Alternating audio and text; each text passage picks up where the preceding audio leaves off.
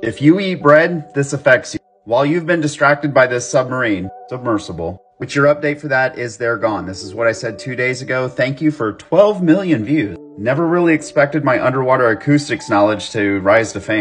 What has BlackRock been up to while everyone's distracted? Ukraine is good for business. You know, right? I'll give an example. Russia blows up Ukraine's grain silos.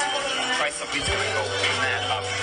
It's no mystery that war, calamity, and the despair of so many people often fuels the profits of the elite. And in that clip, it talks about the price of wheat skyrocketing due to the wheat silos in Ukraine being destroyed, which will affect the prices of anything that you eat that utilizes wheat.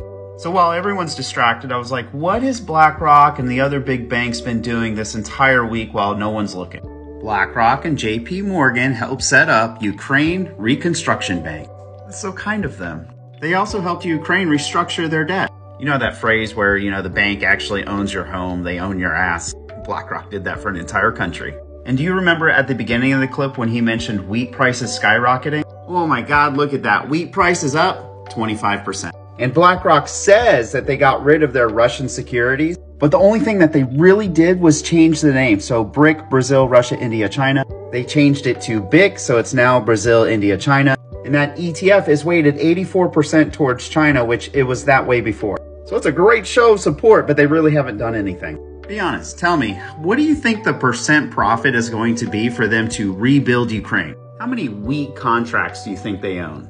How many Brazil, India, China shares do you think that they own?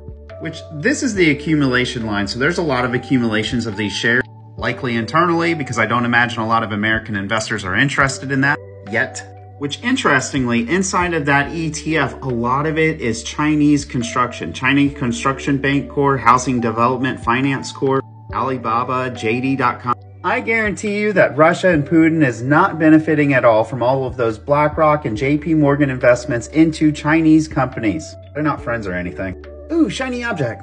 Now,